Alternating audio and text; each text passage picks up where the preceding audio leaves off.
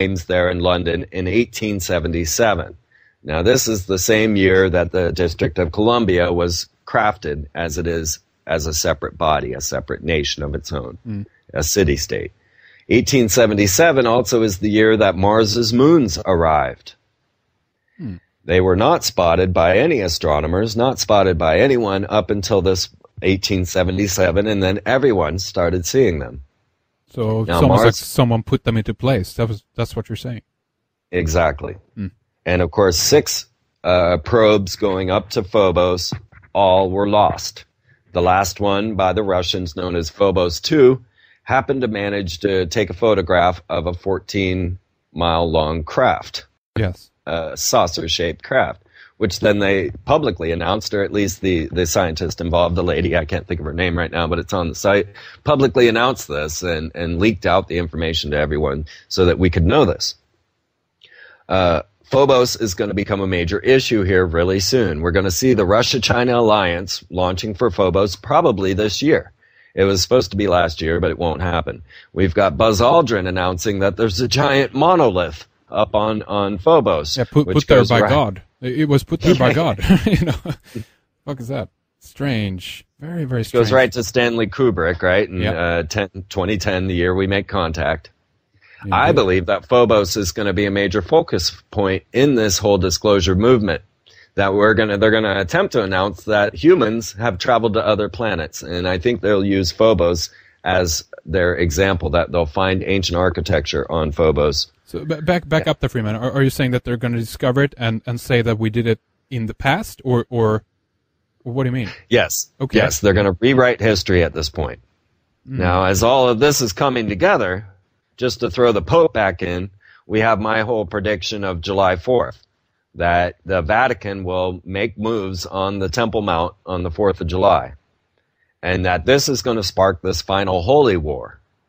So it's going to be all of this at once. We're going to have strange incoming bolides. We're going to have giant V-shaped craft flying over. We're going to have a holy war sparking out of the Temple Mount. And let's not forget that in Mecca, the Kaaba stone is also extraterrestrial. We're talking about this, rock from God. Yep. And when you start to watch some of the old cartoons, such as Conan and some of these, there's this video series on YouTube called Tell Evil Zion, which is basically television broken up into 3 words.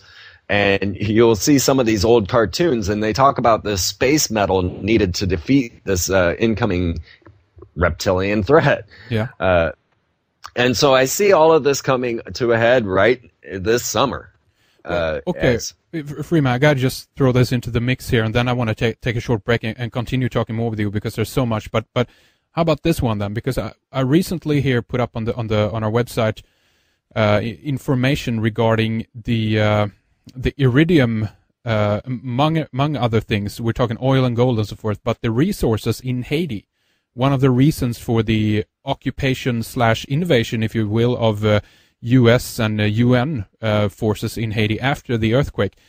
We don't need to take into the picture that this was manufactured or not. I mean, that's still a big possibility, obviously. But again, what is interesting is the reaction, what happened afterwards, the way that certain rescue planes was denied to land. We have this French organization, I think it's called Medical Staff Without Borders or something like that, and they were denied to bring in help, which is, of course, trying to create the chaos, if you will, to have people demanding the fact that a military can move in now because it's dangerous on the street. They've declared martial law there, blah, blah, blah, all this stuff. But again, this goes back to the idea that there's apparently a lot of gold in Haiti, and there's also a lot of iridium there, which is used in space travel, and a lot of materials. This article said that we had up on the site. These are a lot of materials that are used and are key in terms of space travel and space satellites, things like this. So could it be that they're moving in on this region now because they need more resources, they need more minerals in order to actually build some of the things that they're planning? What do you think, Freeman? No, they offended God with their pact with Satan. Oh, that's right. Yeah. Oh, God. Yeah, okay, so we have reports showing, we're calling this the humanitarian invasion. And we have reports of well, 2008, October of 2008, the geologist saying, look, Haiti, the Port-au-Prince, is going to be hit by a 7.2 earthquake. This was 2008. You can find that in my Space War news, and now they're reporting that report in other news. So we have the idea that Haiti was due. You know, there was no escaping a 7.0, 7.2 earthquake because the plates hadn't moved in something like 800 years. Maybe it wasn't that long, but something like, anyway, geologists had predicted it. But when we start to look at the anomalous, then we realize that, okay, for the first time in 300 years, the UK, the British Navy fleet, leaves the area. Now, this was just weeks before the earthquake. Yeah, I missed this totally. That's very interesting. Yeah, first time in 300 years that they hadn't covered that area. And then, of course, then they had to spend all the time coming back. So then we have Southcom in Florida setting up an internet online database system in case a tsunami hits Haiti. Now, this was the day before. So the day before the Haiti earthquake, Southcom setting up a massive computer network in order to facilitate communications in Haiti in case there was a tsunami at some point in the future. And then it happens, the major earthquake happens tomorrow. Yeah. And they just happen to be ready for that. So Southcom just happened to be doing, test runs right before. And then, of course, the humanitarian invasion where the military comes in, takes over the two airports, takes over the presidential palace. Hillary saying, well, look, we don't want to take over your nation. Just give it to us. While George Bush is on the radio, on the airwaves saying, we know they all need blankets and stuff, but just send us your cash. Right? Yep. Okay. Now here's the critical ingredient that we all need to take into effect is that when we're looking at global structuring, when you realize that world wars are nothing more than social engineering, that there are leaders on all nations coming together to say, okay, let's pretend this war, which of course is real to all of us because we live and die in it. And so we can cause more social change.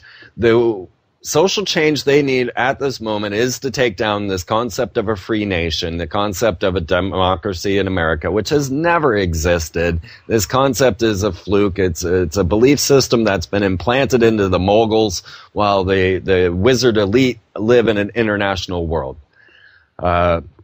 So right now, the whole engineering script is to bring down America. So all of the attacks are going to be going on us. They're going to be saying America's trying to take all the gold, iridium, and everything else out of these nations, just like the Iraqi war was all about America taking oil, when we know there are deeper pictures there because they're invading museums and taking these ancient artifacts, and that there's a deeper story that goes to our ancient past, goes to high civilizations in the ancient past. And if you don't believe that, it really doesn't matter because they do. When you start digging into Freemasonry, digging into the Thule Society, digging into Nazism, and every one of these type of situations, you come back to ancient civilizations and possible extraterrestrial involvement. Now, I'm not one to say that, 10,000 years ago, aliens came here and did this. I believe that civilization of humanity did exist for millennia. Some are even showing like Michael Cremo, with 200,000 years of humans yes. as we are, as Homo sapiens as we are now. Yes. So the whole point is that we got to be careful because they are engineering a social structure to change to a global system. They need to point the finger at America to say, look what happens when you give people liberty. You need this UN. You need us to be your council. Maybe they'll even come up with a new council beyond the UN because everybody hates them. And we'll start seeing more councils gathering in the Pyramid of Peace in Kazakhstan, Yep. This will be, but the whole thing is to point the finger at America so that they can then engineer and say that. But yes, I totally agree that Haiti is a perfect spot for all of these type of metals. And I've been saying this all along. Why are we collecting gold? People like to say, oh, it's this rare metal that we all just agree upon as our monetary structure. BS. I'm sorry. We have been collecting gold since Yahweh told us to, and probably beyond. And it is for a purpose, and it's not to store inside a mountain vault so that we can have some form of currency. Yeah. That's a lie, and we've all been misled. So I guess what we can say in closing for the first segment of Freeman is the show, if you will, is about to begin. Freeman, stay with us. We'll take a short break and continue talking more about this in our member section if you up for